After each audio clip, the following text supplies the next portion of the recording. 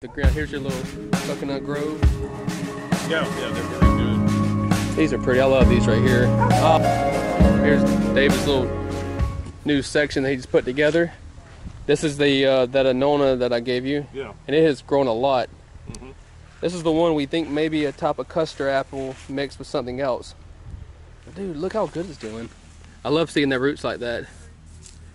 And he put a lot of compost here. And poo-poo, probably manure mixture. Mm-hmm. And you see the winter, the cold weather does this to it. Yep. And it comes right back. So this is the, tell us again what? All the pineapple. Pineapple, and what was this again? This is water chestnuts. Water chestnut, Oh, I got so them here cool. and I've got them over there. So water chestnuts, this is the one they use the root and they cut it up in like sauteed vegetables. Yeah, stir fry. So it's a aquatic plant. And look, they're doing really good. You got the pineapples, and he even has, what was this one right here? That, I'd have to ask my wife, I can't remember the name of that. It is a flowering tree. It's all right. Well, that's the lemongrass that we gave you. Moringa. I'm sorry, tamarind. Tamarind. Did you grow it from seed or? Yeah, my daughter started that. Oh yeah, it looks like a little bonsai. I like that. It started off that way, and she was worried about it and wanted to get it in the ground because she was afraid she was going to lose it. So. Yeah, it'll come right back. Yeah. They love the ground. Here's your little coconut grove. Where were you thinking about putting the golden coconut at? I'm not sure yet. I may put it over on that side. That's a good idea. Stick it in when the lychees are closer to the fence line or something. They'll pop right up if you do the same thing with this. Oh yeah. And I love how you guys did a good job on the walkway. There's the Orinoco banana. Yeah.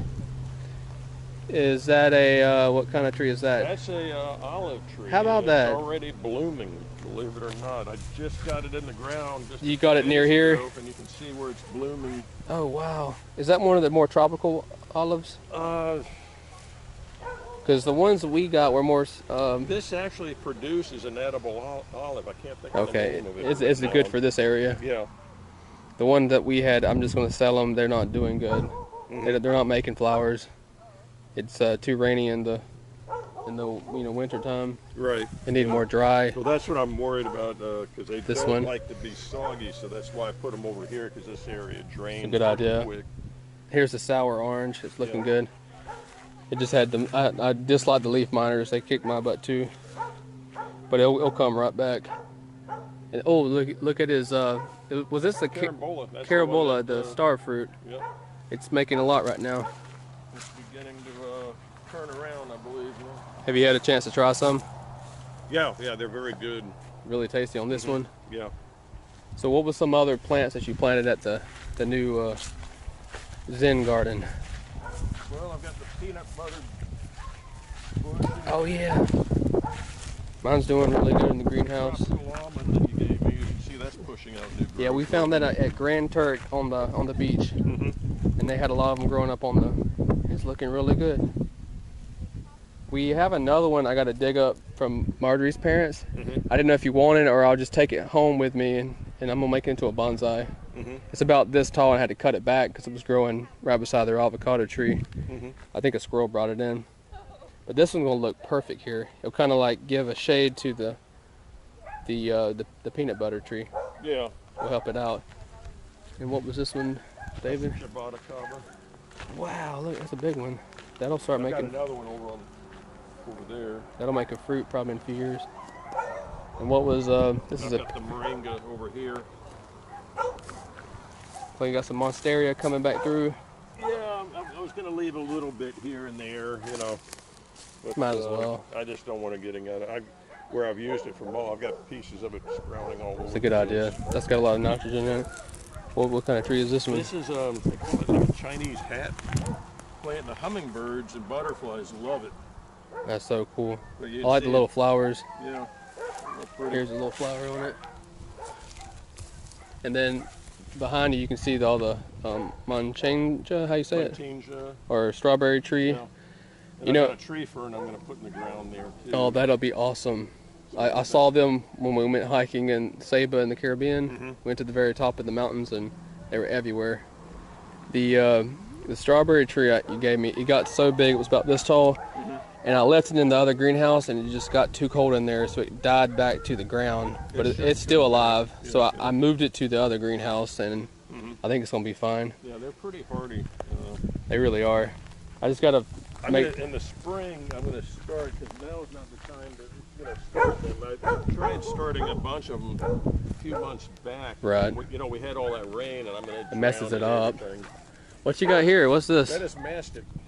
Mastic. I never heard of that. Can you eat the fruit? If you look straight up, you'll see some of the fruit up there where they're yellow. Oh yeah, here's one right here. Is that one edible, yellow enough? I've read that they're kind of. I haven't tried one yet. Stringent, I had a ladder on here. I was going to try one, but. You want to try one now? Is that not yellow they enough? Claim it sticks your lips together. It's kind of sticky. Sticky. I like glue. Yeah, that's basically like glue, or I can't think of the. Oh wow, these are already coming back. The passion vine and the giant milkweed. Yeah, these got really beat up from the weather. It just gets too cold there. This is the same passion vine that the others, right? That you gave me. No, this is actually this is from Dominican Republic. It's a gigantic passion fruit that is yellow color. Oh, okay. And the inside's the purple. Yeah, the other one's the one you tried. Yeah. It's a copy of the same tree. I did cuttings last year. And this is your Hogote. That's the hogwood. Yeah, the hog plum. Yeah, it's gonna be fun. Mine got really beat up. We'll have to do it again. They just can't handle that under 30. These are pretty. I love these right here.